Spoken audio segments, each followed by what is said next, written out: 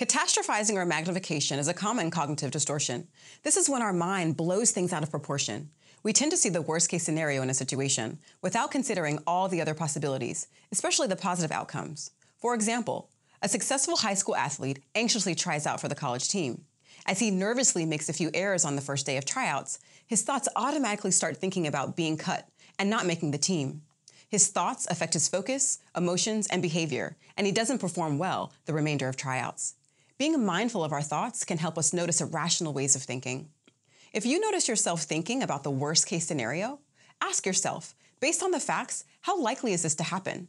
Also, it takes the same mental energy to think of a negative outcome as it does a positive outcome. So shift your perspective and live mindfully. Have questions? Follow us on Twitter, Facebook, or comment below.